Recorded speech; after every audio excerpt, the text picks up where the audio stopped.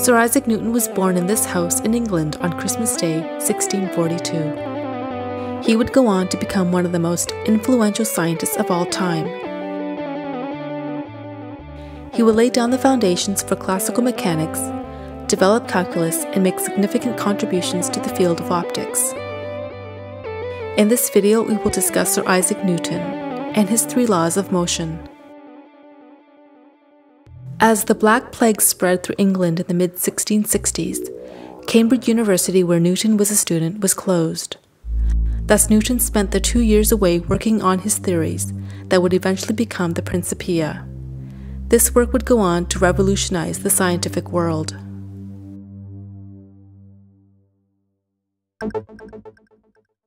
Newton's first law states, "Every object in a state of uniform motion tends to remain in that state of motion unless an external force is applied to it."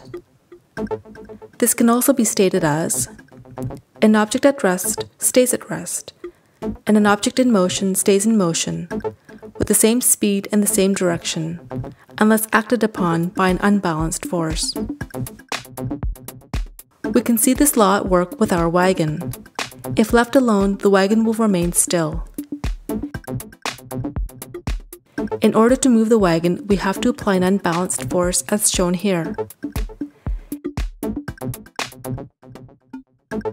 If we ignore friction and air resistance, the wagon will still keep moving even after the force is removed.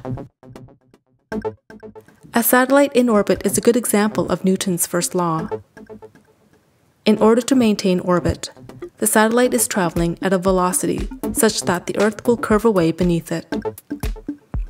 With the absence of atmospheric friction, the satellite will not require additional force in order to continue to circle around the Earth.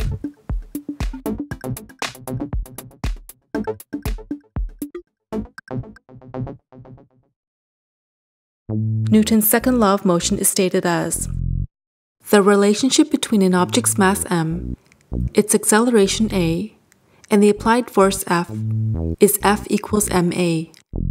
For our purposes, we will transpose the formula to acceleration equals force divided by mass. We will ignore friction for our examples.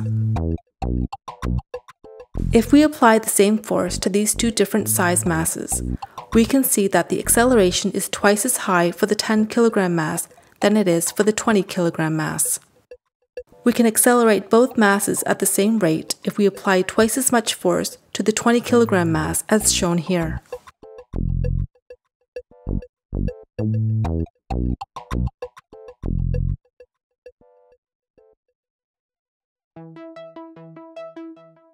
Newton's third law of motion states that for every action, there is an equal and opposite reaction. In this demonstration, the wall pushes back on the force applied to it equally.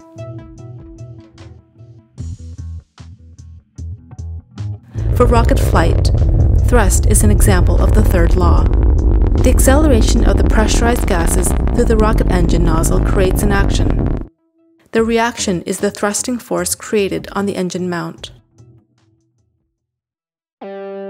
Discovery of the laws of motion was just one of the accomplishments of Sir Isaac Newton. His work on optics and the discovery of the law of gravity would impact the world greatly as well.